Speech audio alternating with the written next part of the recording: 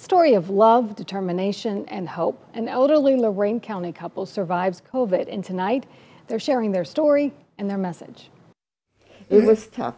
It's a nightmare. A nightmare that doctors weren't sure Frank Bica would wake up from. The doctors gave me a 20% chance of making it, and then they cut it down to 10 before they sent me to Parma to the nursing home. The 90-year-old was hospitalized for more than a month fighting COVID. 3 weeks in ICU and then a month in step-down unit. He was on a ventilator for 12 days. He had a 10% chance of coming off of the ventilator. By the grace of God, somehow he did. His wife of almost 70 years, sick with it too. I had the virus. I didn't do nothing but sleep. My daughters would come and bring food, leave it in the garage, and then I'd go out to the garage, bring it in and eat. I go back to bed and go to sleep. The couple nursed back to health by their 4 daughters. I don't know how I survived it. I really don't. I think it's God didn't want me yet.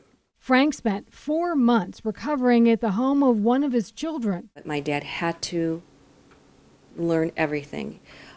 He had to learn how to walk, learn how to talk, speech therapy, occupational therapy, how to eat. I mean, he couldn't swallow. Liquid had to be thickened. It was something out of a movie.